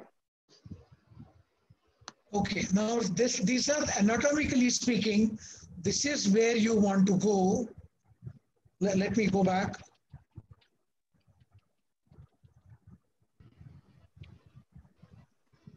This is where you want to go for lateral to the root. This is where you want to go medial to the root. Or if this is the root, this is you go and Dr. touch this Ingalhalikar. point. Yes. VTI sir, 1 second. So I think I would want everyone to, all the delegates, please see how wonderfully the dye is localized only locally. Because this is, even if you see there is a line of nerve root that is getting spread across, this is something that is classical. However, in an intravascular spread, it will not be localized like this. There will be a distant spread of the dye telling you that your needle is localized inside a vessel. And that is something that is very, very important. If you get your injection intravascular, you can land up into a catastrophe. And that is why using a dye is imperative. It makes your procedure safe. And when you inject a dye, how should it look to ensure that you are not intravascular? This is what Dr. Ingalhalika's slide is showing it to you right now. Yeah, Dr. Ingalhalika. If you happen to be intravascular, that you will not even be able to see the dye. It will disappear hector pector in just within 2 seconds, 5 seconds. Yes, and now, you should be wary of injecting lignocaine intravascular. Patient may have a sudden cardiac arrest in minutes, in seconds. You know, if you inject a lignocaine into intravascular, and that is why use of small acting lignocaine, use of without adrenaline, use of a short acting lignocaine, and ideally and always imperatively Xylocard. Imperatively always use it after a dye shows a non-vascular spread only. Sir, back to you. For those people who are not used to the three-dimensional understanding, you are going here, which is lateral to the root. This is lateral to the root, and this is medial to the root here. So you are going to go and touch this as an end point, then maneuver the needle medially. You're going to go and touch this point and maneuver medially. These are the points above and below. This is where you're going to target your needle. And we do this without local anesthesia because we don't want patient not to tell us if the nerve is being touched.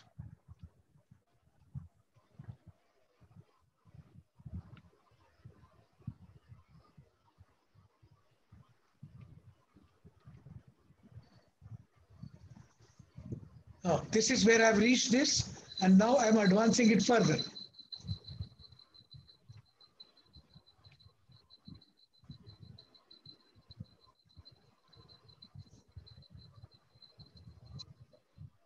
You can see the dye spreading at lots of places. When you want to get intradiscal for various reasons, this is instead of going here, you go in this area. You touch this part medial to the facet, skirt around it and go straight into this. And this is how you will be entering the disc. But again, as I said, end on.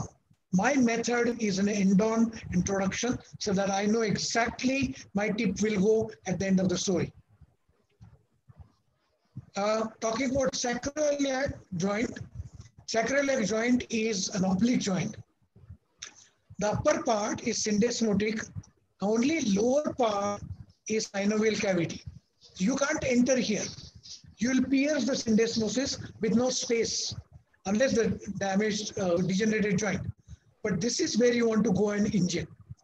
Now, not only you make it oblique, 45 degrees, 30 degrees, 40 degrees, you also tilt the pelvis up and down. You tilt the pelvis up and down, or tilt your C-arm, so you are best able to see the thing, and then inject that area. If you look at the plane of SI joint, this is a plane of SI joint. This is the plane of your facet joint here, and there's the same plane of the opposite SI joint. That's the plane of entering into foramen. When you want, once you go there, you will find these are in the lower part planes variable. When you try to go to coccygeal, you find this is your coccygeal hiatus. Actually, this is spina bifida in a developmental sense. So this is your lateral tubercle, what we call horns or cornu. In the female, the thing is more curved. In the male, it is more straight. This is how you will see in AP view. This is, you need to go in here. What I do is I try to put my thumb there. If I put my 2 fingers on top of this on the cornu. So now I know I have to go between those 2 fingers of mine. Ingalhalikar sir, there is a small technical glitch here. There is a lag in your voice slide. We may want to correct it by coming to a slide, holding there for few seconds, and then starting talking again, sir. Okay. Can you see this slide now? We are able to see sacrococcygeal block slide. Okay. And your thumb placed on the sacral hiatus. That slide we are able to see right now. Okay. You are able to see that. I put my thumb here. Feel that khadda. In a very fatty person, you may not be able to palpate it well, but in majority of the patient, by deep palpation, you will be able to palpate that. Okay. Then I put my 2 fingers here. I remove my thumb and try to introduce my needle inside. Now, before that, this is a needle we use, 2His needle. It's a rounded shoulder, so it doesn't get stuck up in the posterior ligament continuation right up to that area. Generally, it is 80 gauge or sometimes 20 gauge. 20 gauge needle can bend slightly. It can yield and take a contour of the sacral canal. Can you see that? Vishal, could you see that? No, there's a lag. There's a lag. Yeah. Press the escape button, sir. Go out of the PowerPoint and then you can transit your slides better. Is that better? Yes. Can you see that now? We can see the tip of the needle, sir. Can you hear me now? Sir, your voice is clear. We would request you to go away out of the PowerPoint, out of the show, because it is taking, there is a lag in transition of slides. Sir. Okay, 1 sec. Okay, can you see now? We would want you to go out of the PPT, sir. Out of the PPT. Please press the escape button. End the show. End this show. End the show of PPT.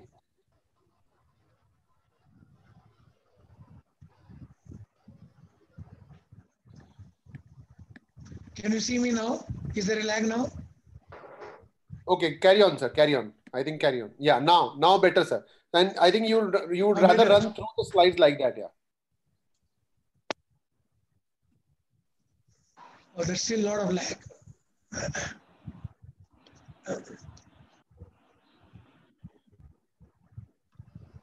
PPT is little heavy, sir, maybe because the number of slides is little heavy. Anyways, we can proceed, sir. We can proceed. We can proceed and keep going a little further.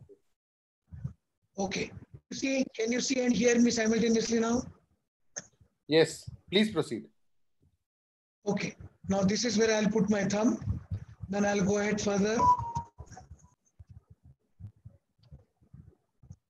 Can you see the needle now? No, your slides are not transiting, sir. I think you may want to restart it while we can have a small discussion around, sir. Yeah, now okay. I think hopefully your slides may transit now. Can I go out of the meeting and come back? Yes, please do that, sir, while we can have a discussion happening meanwhile, sir. Yes, okay, please do that, sir. Please do that, sir. So while we have Dr. Ingalhalika setting it up, can we have the panelists back? Dr. Priyank and Dr. Abhijit. I'm there.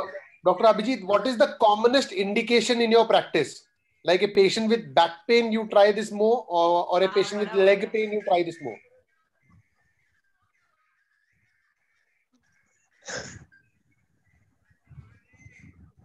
Hello, Vishal, can you hear me? Yes, we can hear you. Yeah, so my commonest indication is radicular pain. Radicular or unilateral claudicant pain is my commonest indication. So it is basically a radicular pain with a PIVD.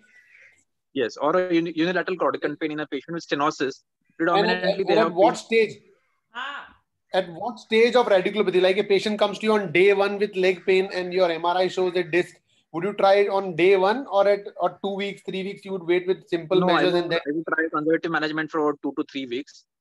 And if they fail conservative management for about 3 weeks, then I would give them an option since it has not worked and there is significant compression of the nerve seen on the MRI, right, then we should try this as an treatment option. So discogenic radiculopathy is the commonest indication of a transforaminal root block injection. Dr. Prabhu, what is the other indication where you use these injection techniques? In patients with radiculopathy in spinal stenosis, we usually give more of, which is a borderline stenosis patient not willing for surgery. You can go ahead with a conservative line with the root blocks. Okay, so the number one indication is coming back to discogenic pain where you have a prolapsed disc. First attack, SLR is positive, grossly positive. I would wait for a week, see how the SLR improves every day, alternate day, see how the SLR improves. And once we know that the SLR has started improving with your other NSAIDs, and then after a week, I would go ahead and give a transforaminal root block. Right. Right. Dr. Sandeep, are you there? Sandeep Sonavne? We heard about indication of transforaminal root block in acute radiculopathy. We heard about use of them in borderline stenosis. Patients either waiting for surgery or not fit for surgery or not willing for surgery. Again, you can use it in borderline lumbar canal stenosis with not very significant compression also. Sandeep? Yes. Yes. Sandeep, so Sandeep, what is your indication? Do you use it for back pain patients also, discogenic back pain patients also? Not really, but if it is a multi-level stenosis where I'm not sure, like we have a significant stenosis at one level and the upper level is also symptomatic, we are not very sure about it. In multi-level stenosis, definitely it's an indication for diagnosing the correct levels. Right. And any other indication like a failed back patient after 3 months, 6 months?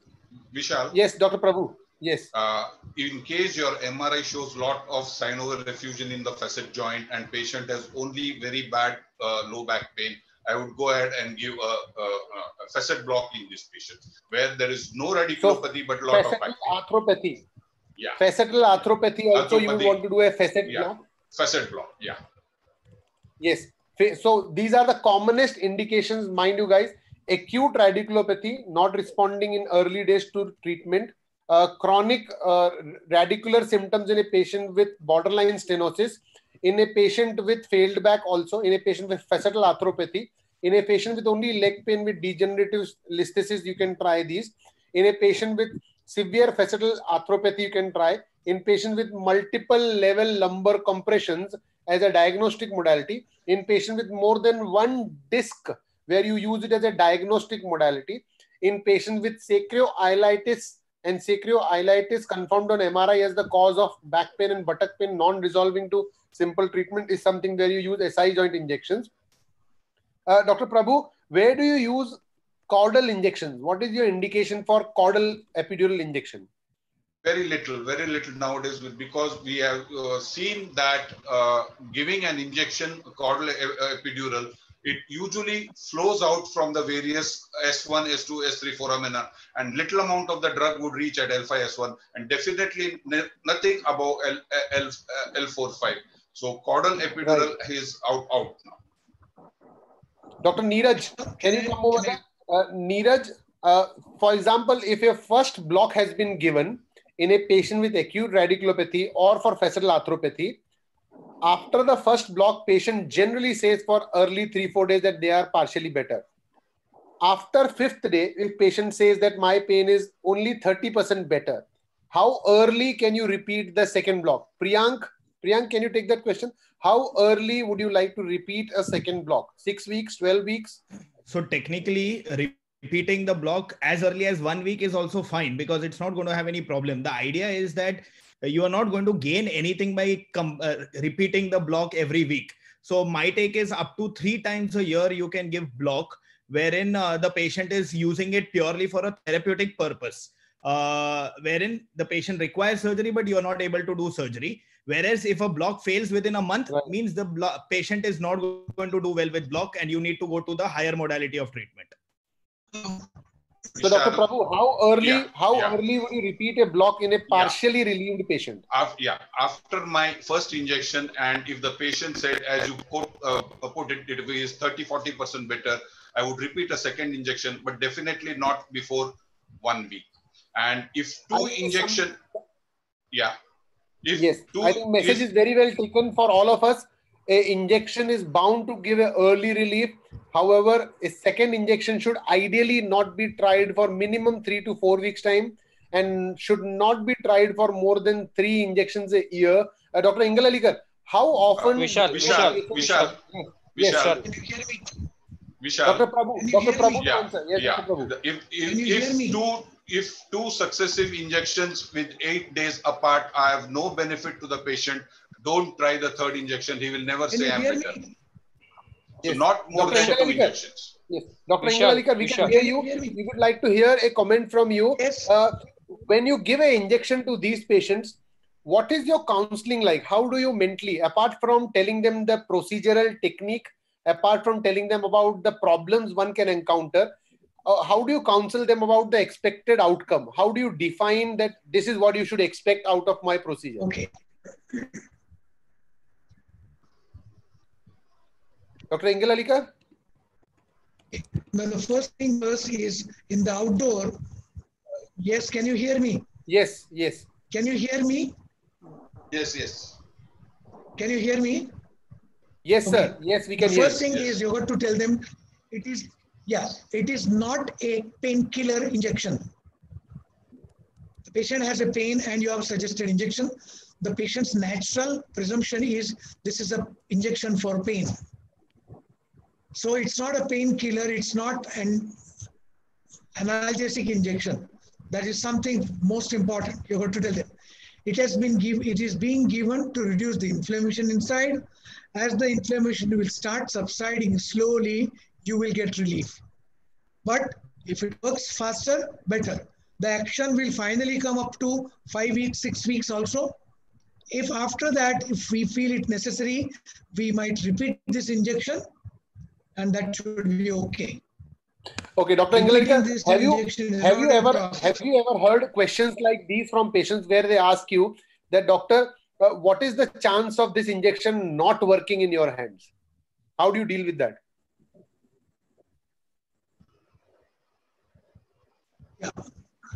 Yeah, I tell them. So depending upon it does not respond to all treatment and medication in the same way. That depends upon how your body responds to it, you will get a relief. But you have, as per my experience, you have fairly good chance of getting response. But don't expect post-injection to be free from pain totally by tomorrow or day after tomorrow. Okay. Dr. Prabhu, yes. Thank you, Dr. Ingalhalikar. Dr. Prabhu, I'll get back to you again on this. How often do you see patients coming back to you after 3 weeks? Ki sab 3 hafte sab theek tha, but my pain is back again and of same magnitude. Yeah, in this case, I would again go back to my conservative line of treatment.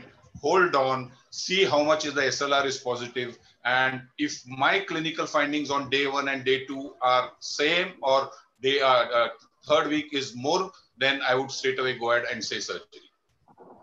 Right, Abhijit, yes. How long do you wait after your first injection, whether it has worked or not worked, to offer a surgery for a radiculopathy for these patients? I would wait for 4 to 6 weeks, Vishal, to see whether this really gives a relief or not. Because initially, sometimes patients might have some patients have some increase in pain in couple of initially, and then they respond to this nerve block. So I would wait for 4 weeks. Right. No, but right. Vishal, I have a question for Abhijit. Yes, Gururaj. Gururaj, please come up with a question. Just see, Abhijit is saying he wants to wait for 4 to 6 weeks. But these patients with severe pain, what do you do with them for 4 to 6 weeks then? No, see, if the MRI is showing an X-ray disc and a large disc, then obviously I will tell him, okay, we are trying this. Let's wait for a week or 2. But mostly we do this injections for patients who are borderline, who are not the candidates for surgery. You'll be surprised to find that many patients who don't have a good relief immediately will have wonderful relief and a longer lasting relief. So don't immediately try to change your strategy. As soon as you find that within a week's time, patient is not terribly better. I think the message given is very, very pertinent. Please don't jump on to give a second injection very soon. Please don't jump onto surgery. Please believe in yourself. Please have strong belief in these injection modalities. Sometimes they work wonders. Yes, the predictability of these injections is 50-50. Sometimes they may work very, very early. Sometimes they may start working only at a later date or a later part of time. And at least 4 to 6 weeks of time should be given for these injections to be working or to decide whether they have stopped working. And if they don't work, maybe you can think about giving a second injection, or if they have partially worked, giving a second injection. However, if your second injection has not worked, please do not try a third injection is the usual dictum here. I'll ask one more question is, sir, what is in this medical legal scenario, how do you counsel your patients about complications regarding these injections? What is your consent looks like? Dr. Prabhu, and then I'll ask Dr. Ingalhalikar on this. What is your consent looking like? Yeah, for this, we usually take usual consent, but in the OPD, we usually consent them that there are chances that you may not recur from this injection. And as like any procedure, there is a small incidence of getting infected, and the nerve root can get compressed. These are all verbal consent, verbal explanation to the patient.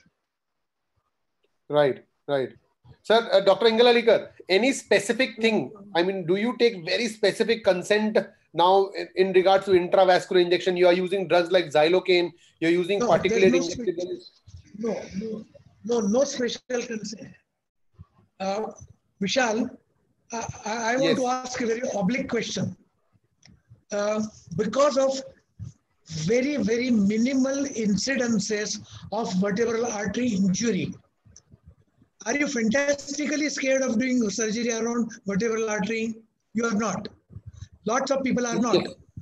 So this constantly being under fear that it will be intravascular, it will go this will happen.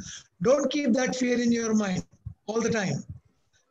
Cases can happen, but that incidence is not terribly high, except in cervical spine or upper cervical spine, especially. It does not happen so much in lumbar spine. And the commonest patients we treat all are lumbar spine cases. So don't be afraid of this modality. Number one. Right. So Abhijit and Sandeep. Abhijit. Yes, Vishal. Abhijit and Sandeep, I have another question for you. What is your usual post-procedure advice and medication that you give to these patients while you discharge them? Post-procedure advice and medication. I give them 1 day of antibiotic. And I also give them either an Ultracet or some Gabapin to supplement these injections for 10 days and call them for follow-up after 10 days. Right. Sandeep Sonone, anything else that you advise them apart from painkillers? Do you also use pregabalin or systemic steroids sometimes? I think Sandeep is not with us. Neeraj? Priyank, can you hear me? So I never ever give oral systemic steroid. If at all it has to be done, then it's injectable high dose steroid after admission under vision. Right. But overall, if you have an option of injectable steroid versus block versus oral steroid, in the order, blocks work the best, followed by injectable steroid. According to me, oral steroid has got a iffy role. Right. Abhijit, how do you know? Like, you're already giving them tramadol, you're giving them NSAIDs. How do you know whether your injection is working or your analgesics are working? Whatever is working is working. It should work. Vishal, can I take you slightly away from here? Yes, Vishal, yes, Dr. Ingalhalikar, please. Can I lead the discussion slightly away from here? Yes, we have 10 more minutes to finish, sir. 10 minutes more we have. We have all the time been discussing the indications. We have been discussing the therapeutics. What we have not discussed, in fact, it was there in the lecture PPT, is the diagnostic part of the story.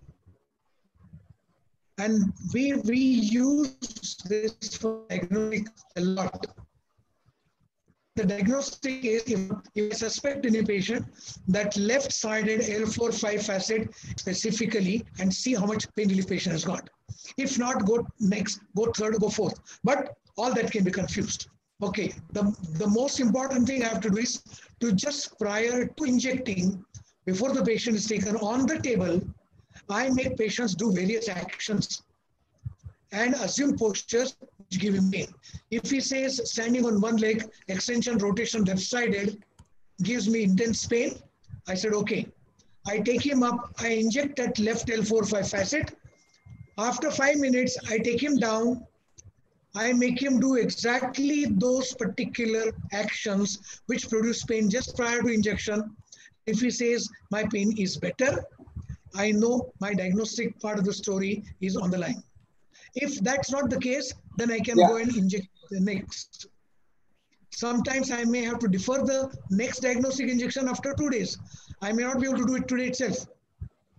But basically, one has to critically evaluate, then chance of your injection working thereafter, therapeutics, becomes excellent. Right, right. I think message very well taken here. We have been for last 90 minutes, we have been talking about the correct indication, choosing the right patient for injection techniques, the caution about injection techniques. We must understand that the predictability of these injections is 50-50. We cannot promise 100% relief to our patients. All these patients will have their own chance and their way of reacting to these injections. There are known problems and complications that can happen, and that's why preoperative consent in these patients is very important. We spoke about the positioning, about how to position these patients to ensure that they don't develop problems. We also spoke about the importance of radiography, fluoroscopy intraoperatively. Always do these procedures inside the OT. Don't take them casually or lightly. They have to be done in most aseptic precautions. You have to ensure that you're choosing your patient well in terms of stopping the anticoagulants like Dr. Ingalhalikar mentioned. We spoke about and we discussed about needle localization, how to do it absolutely precisely in transforaminal and transfacetal and facetal blocks. We also spoke about localizing your needle in caudal injections. We spoke about the importance of intraoperative procedural dye, use of dye to get the right placement of our needle, to avoid, how to avoid intraspinal, intradural injection of the drug, how to avoid intravascular injection of the drug we spoke about and their problems, what can happen. We also spoke about the complications that can happen like early and transient motor weakness, which is for a very short lasting period. What kind of drug combo is the most effective one? We spoke about the problems that can happen with various drugs, and I'm sure we have all learned messages out of this. Post-procedural problems that can happen also have been discussed, and post-procedural advice was just given across. One thing that we have so far not discussed is when not to do these procedures, and I'm sure from here you all have already become at least 90% masters in injection techniques. But when not to do is something that we all must take home from here. Let me catch up on Dr. Abhijit. Abhijit, when will you not do these procedures of any kind of injection techniques? No, if the patient has obviously a large disc herniation and a neurological involvement like a partial foot drop, and we know that the injection is not going to work, or there is a listhesis, spondylolisthesis grade 2, instability, then I explain the patient that these injections are an option, but there are chances of it working are very minimal. And you have tried physical therapy, you have failed conservative management, so I would tell them that you would better go for surgery, because at some point in a month or two, they are anyways going to need a surgery for sure. So I think this is something. I think two points in one statement what Abhijit has made is: one, frank neuro deficit. Please try to refrain from giving a root block injection or any epidural or caudal injection. Severe compression, avoid doing it. And in a patient in whom you have not counseled well, please don't give these injections. You will only have an unhappy patient and your procedure will earn bad name. Dr. Guru, when will you not do this procedure in your practice? Which patients? Strict contraindication. Yeah, actually, partial foot drop, especially when we do these injections, mainly L4-5S1, partial foot drop is the one which we have to be very careful. About neurology, Raghu.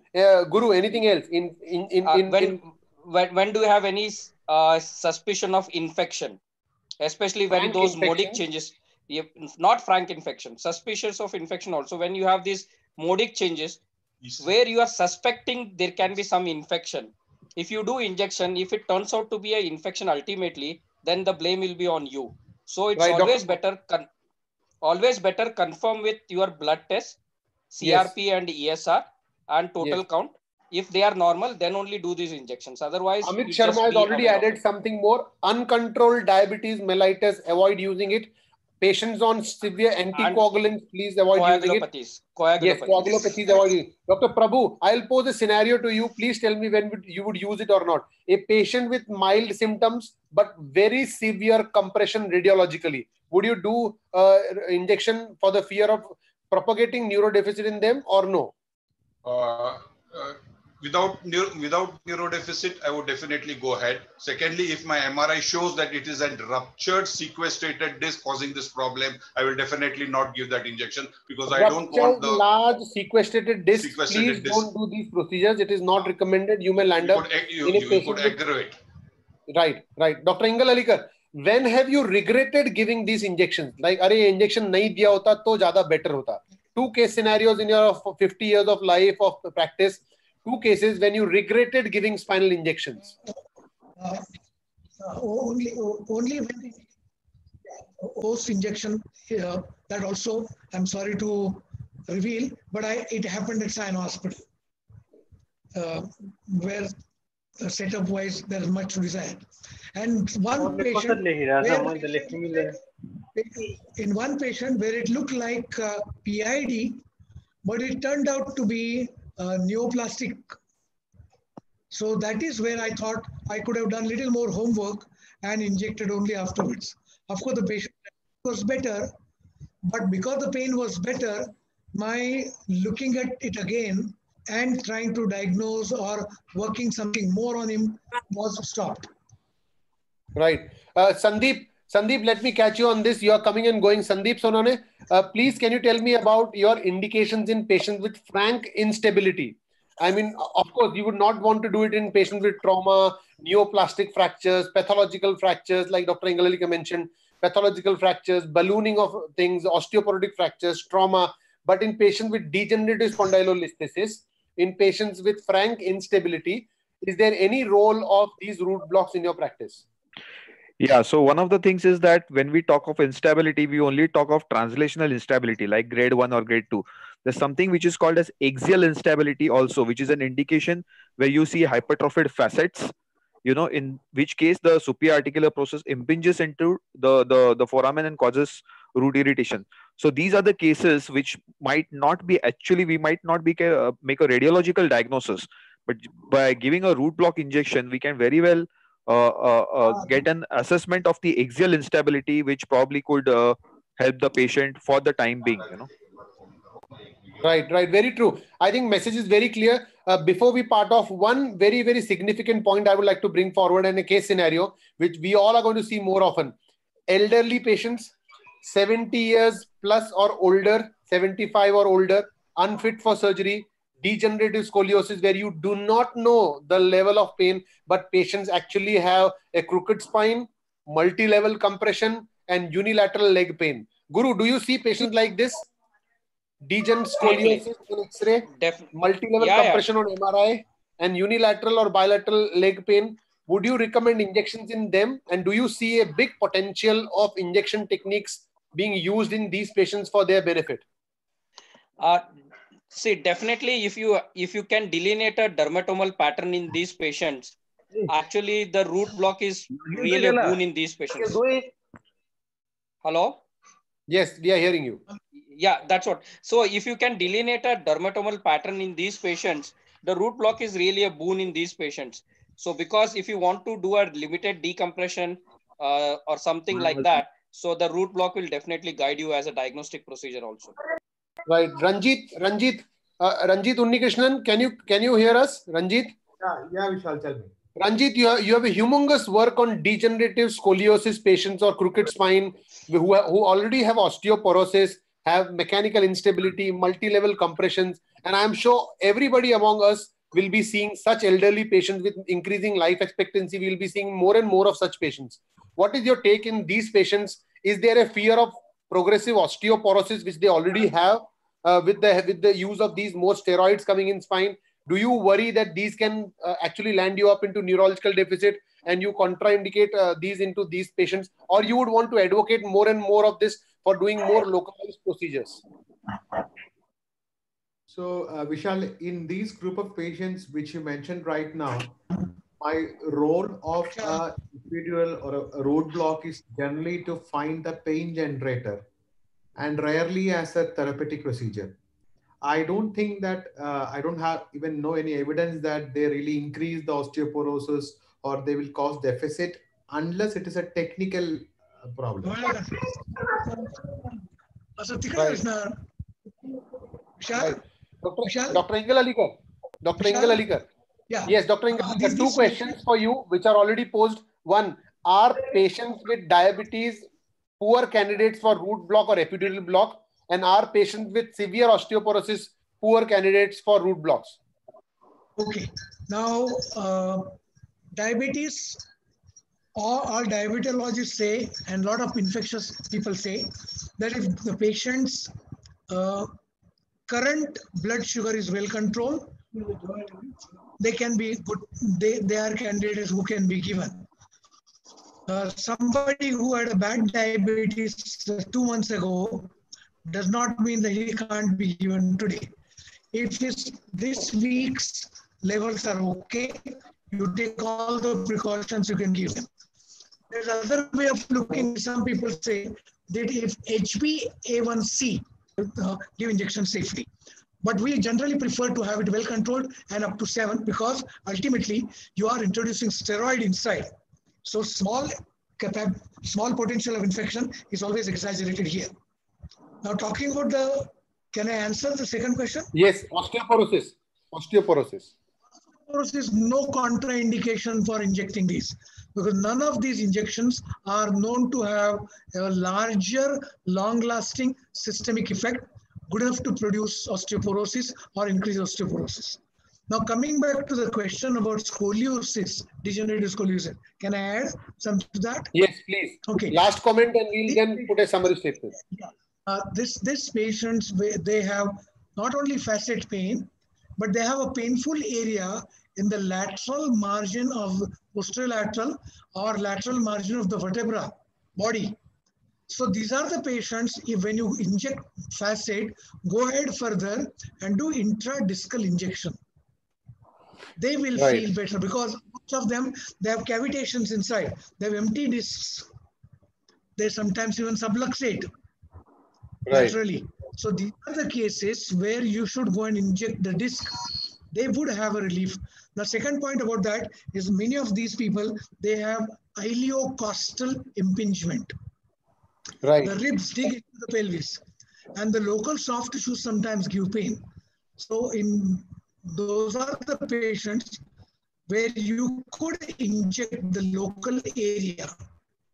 Like you would have injected tennis elbow or you I think it's a completely different Pandora's box of trigger injections. It's a completely different Pandora's box, and I'm sure we'll have another full day session on trigger injections and spot injections and cervical spine injections also. Before we sum up, before we come back to close this session, I'd like to give a summary statement and summarize this session as a whole for today. It's been a really wonderful session. I think spinal injection is something that everybody of us wants to do or are already doing it. However, multiple of us have completely different way. In vague and absence of objective literature about this, there is always a my way, your way. But today what we have come up with is the right way of doing it. We have learned about the right indications of when to do acute radiculopathy, chronic back pains, facetal arthropathies, borderline lumbar canal stenosis, degenerative scoliosis, more than one level disc, more than 2 level compressions, mild to moderate instability patients.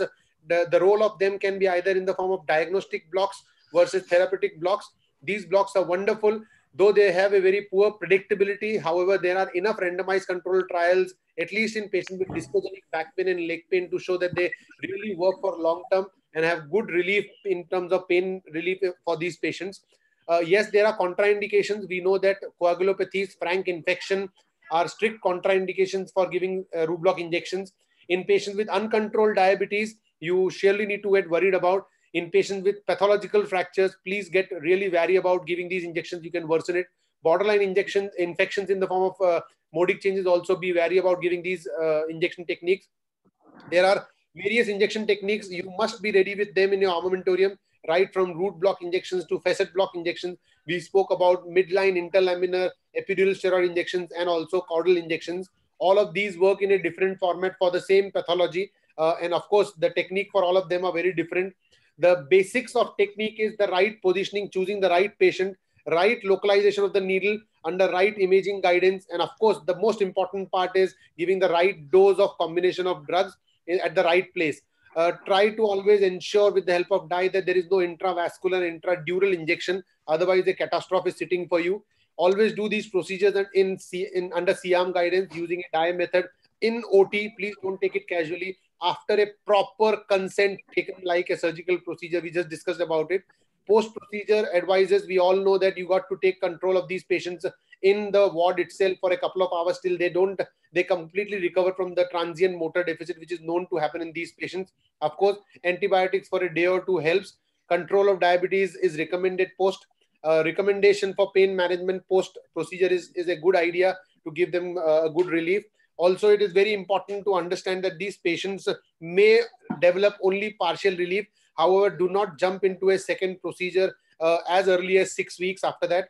Also remember, advising a surgery for as early as 3 months after the injection carries a higher chance of infection rates if you are doing an instrumented fusion in these patients, and that's why a surgery should be advised only after 3 months.